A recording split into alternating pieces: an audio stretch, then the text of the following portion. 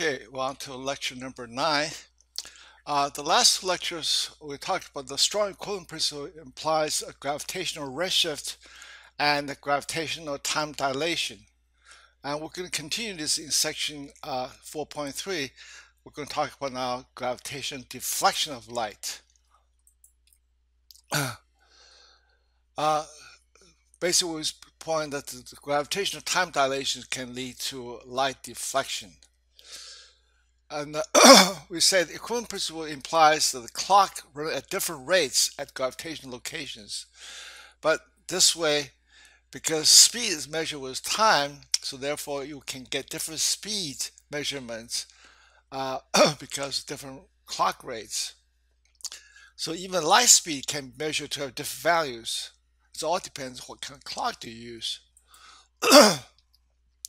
Now, then you say, well, does that mean the speed light is no longer a fixed number? Well, what's invariant, doesn't matter, is always true, is that the light speed is measured by a local observer, the proper time, then the speed is always equal to the universal constant c. Okay. In the present gravity, the usual time coordinate is chosen to be measured by the clock that's far away from the source of gravity. So therefore, the fact that the coordinate time, it was the time chosen far away from gravity, is different from the proper time, which is chosen locally. And so therefore, speeds measured with respect to the coordinate time were different from c.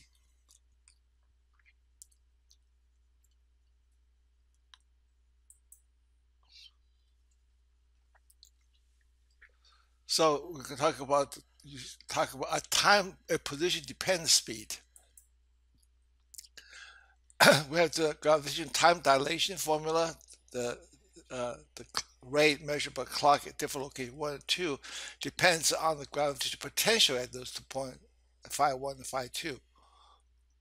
Now, if we choose point 2 to be our reference point, since phi 2, we define phi 2 equal to 0, then the time measured at that point, for a clock located at that point, will have a rate which is defined to be the the coordinate time rates, so dt. So therefore, this formula, let's call it the point 1, it's more interesting, so I'm not going to write subscript. So d tau equal to minus this dt over d tau is equal to phi 1, which is called phi, minus 0 c squared. So divide by d tau, that's 1. So therefore, 1, if phi over c squared, I move from right hand side to the left hand side, and then it's equal to dt over d tau.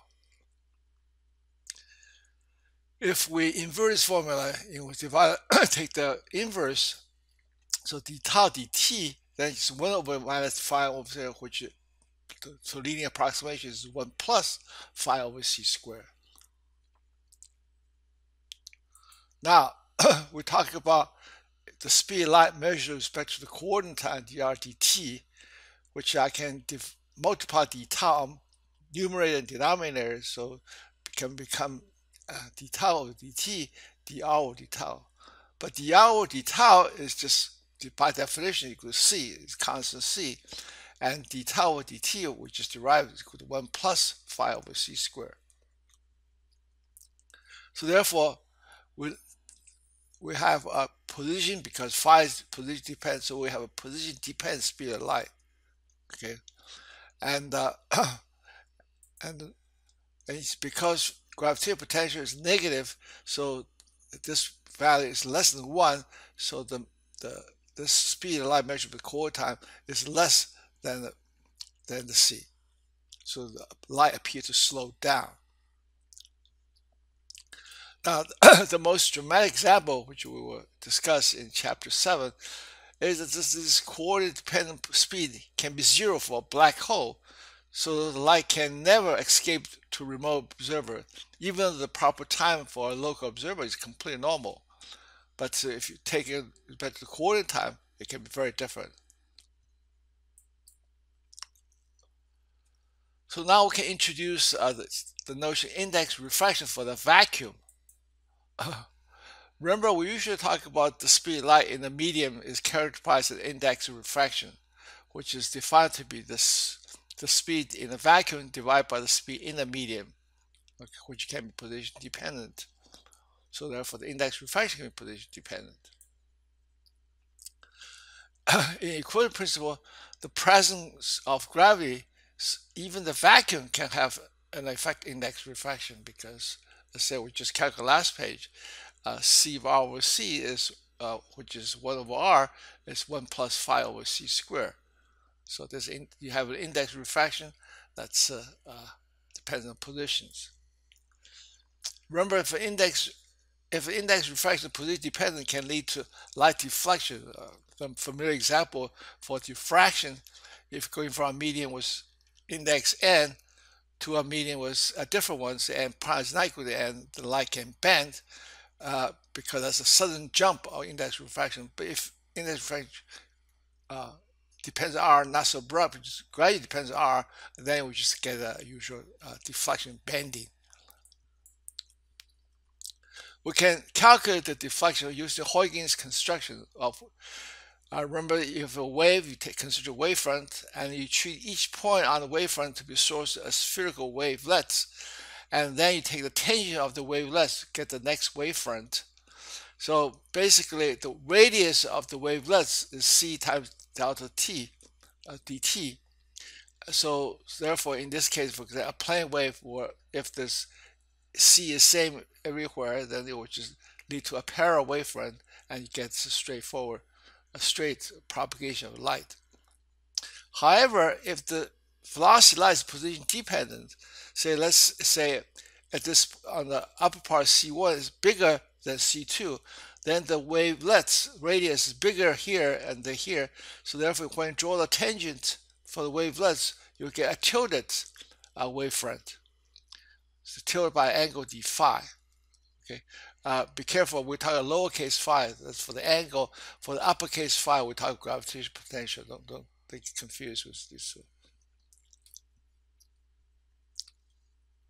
So anyway, using Huygens principle, we want to find how a changing of speed or position dependent index refraction will lead to a wavefront to be tilted, so therefore to a bending of light. So now we talk about a transverse field, which means the field is perpendicular to the direction of propagation. So d phi dy is not equal to 0.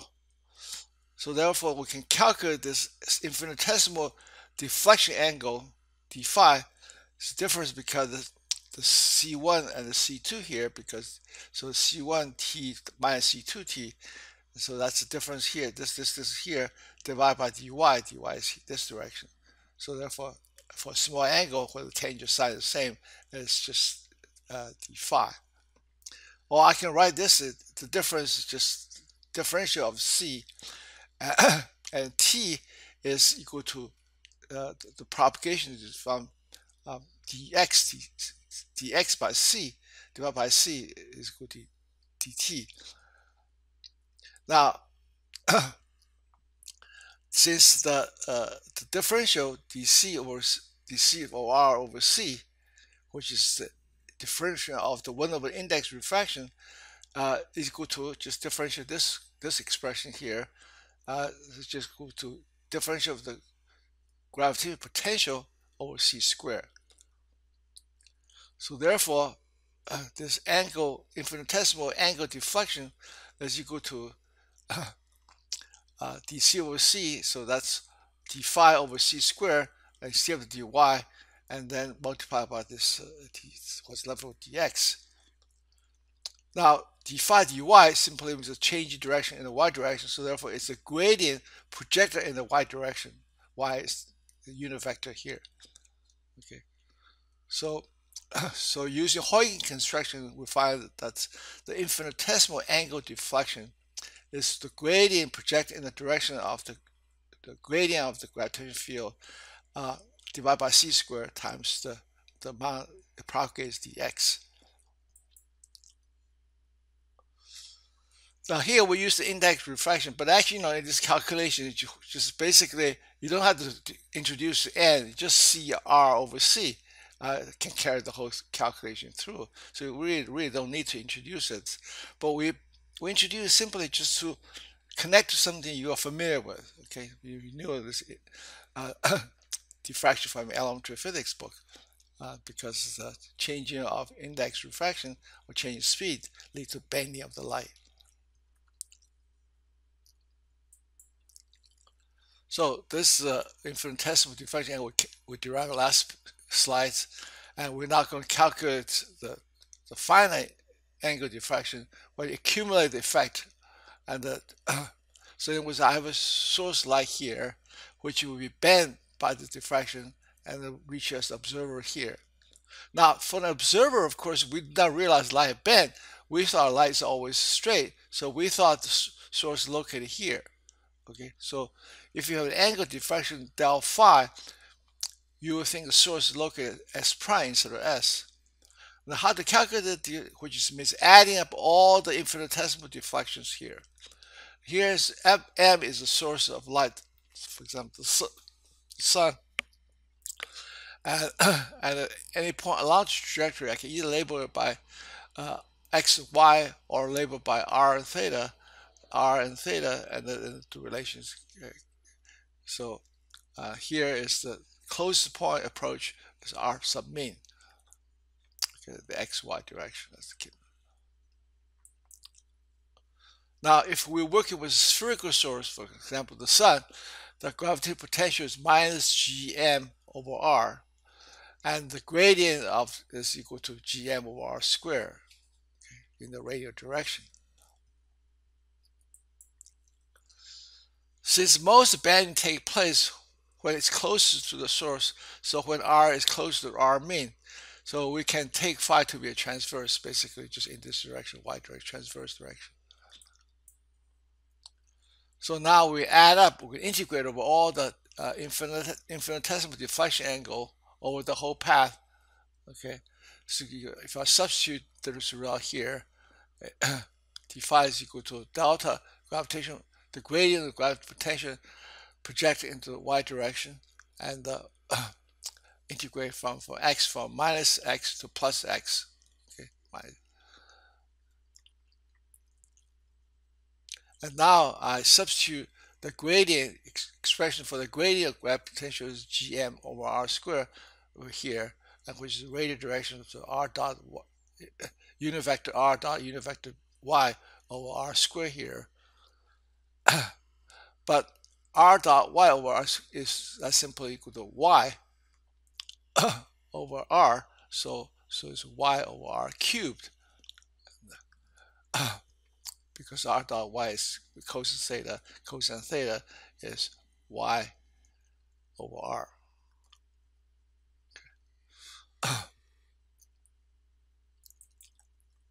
Now, for r in general, of course, is equal to x squared plus y squared square root. But since most the most contribution came with y near the infinitesimal, including minimal r, so we're going to just approximate by replace the whole y by r sub mean. So therefore, the finite deflection angle equal to gm over c squared, y replaced by r mean, and the r equal to, so it's x squared plus r mean squared to the q, so 3/2 power. This is just a standard integral. Either you can do it or just look at the table and you get the result. So the equivalent principle predicts a finite deflection angle of 2 gm over c squared r mean. Okay, this integral is 2 over r mean. Now, as turns out, Einstein obtained this result in 1911 using the equivalent principle. When 1915, when he developed the full GR theory, and then he calculated the deflection angle, it turned out to be is twice as much as equivalent principle. Anyway, equivalent principle somehow missed half of the value. And this result, the GR result, of course, confirmed a few years later in the famous 1919 solar eclipse observation by Eddington and company. And the question, why is this factor 2? Turns out because we talk about gravitational time dilation using equivalent principle, turns out when you took the full space-time curved space-time into account, there's not only there's the gravitational time dilation, there's also gravitational length contraction, which contribute equal amount, so therefore it's twice as much. Now, you say, well, can you derive the gravitational length contraction through equivalent principle? You can, wave your hand, you can, but it's ultimately really you have to assume it's curved space and time because otherwise there are all kinds of ambiguities. It's hard. So therefore, I ignore talking about gravitational length contraction in the context of equivalent principle. Just concentrate on gravitational time dilation as predicted by equivalent principle.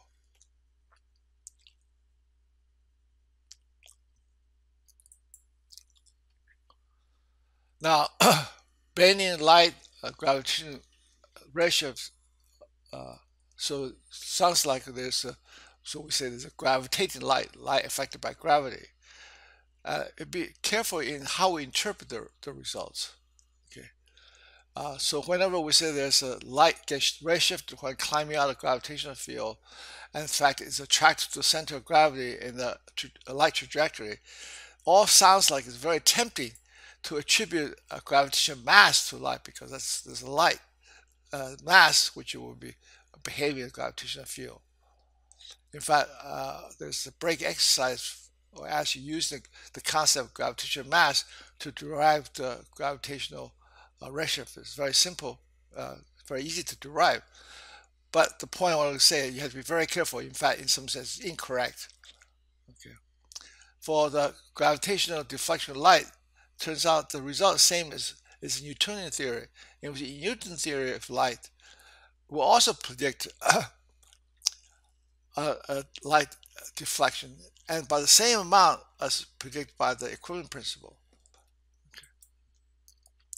In fact, when 1919 solar eclipse came to the news, the popular press usually say Einstein was right, Newton's wrong. Basically, it was compare Einstein's result, GI result, with Newton's result, not talking equivalent principle, because that's too hard to explain. Uh, So in what sense this is Newton's result? If you look up any books on mechanics, you'll find central force problem of a particle scattered by a spherical gravitational source. You find the angle scattering uh, is equal to 2gm, the velocity of the particle being scattered over our mean, which is independent of the particle mass. It's only the source mass. Okay, u as particle velocity.